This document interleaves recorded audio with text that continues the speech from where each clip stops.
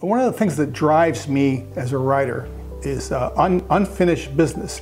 And it can be a little thing, something somebody said to you when you were 10 years old, a vision of someone.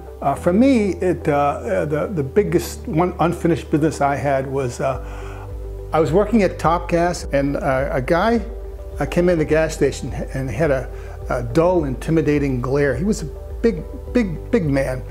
He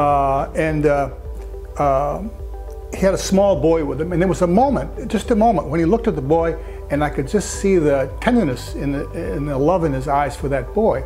And of course, that image of a man who's tough and tender, which ended up being Howard Ellman, stayed in my head, and I started writing about this man. I had to invent him because I didn't know who he was. So that's the business I'm trying to finish. I never have a feeling of I have to write about this, but I find that I think better on the keyboard or handwriting than I do just randomly fooling around with my thoughts.